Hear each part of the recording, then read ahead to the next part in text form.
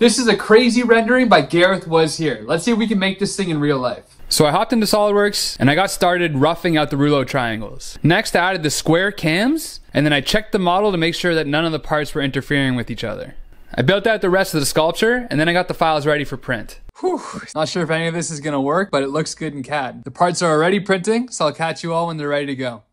All right, parts are ready. Let's put this thing together. The design uses a combination of 3D printed and non-3D printed parts. One of the challenges of designing something like this is there's many different ways to achieve the same thing. So to cut down on some of the decision paralysis, I decided to constrain myself to stuff I had kicking around my shop. All right, I've got this thing plugged in. Here's the moment of truth. Let's turn it on and see if it works.